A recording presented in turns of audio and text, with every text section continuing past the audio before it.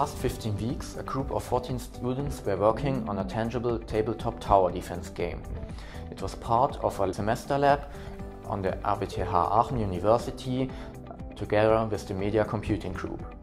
We came up with an original idea in which a number of color blobs try to attack a beautiful painting at the center of a table. The reason why we came up with this theme was that it involves no violence, so it is suitable for all players of all ages and backgrounds. We designed different towers with different interactions to create different experiences.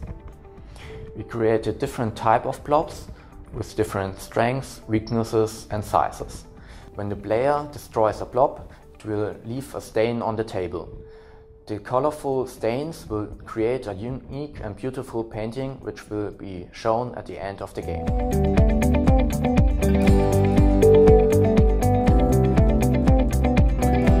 Working on the media computing project was a really cool experience. When I look back when we first planned out the project and we wrote the first few lines of code for the basic game structure.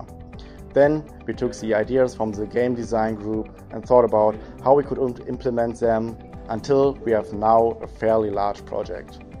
Then we sat down with the tangible group to work on the actual communication between our software and the tangibles.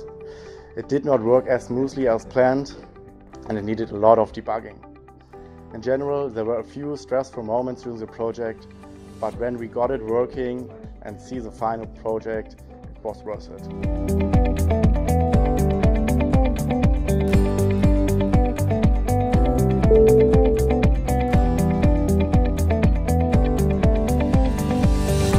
Our main concern was how the user physically connects to the tangible.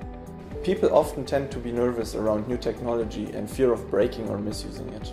Thus, we focused on making the tangible accessible and not intimidating, hiding all the electronics and wrap it up in an intuitive, natural and easy to use object known from everyday life.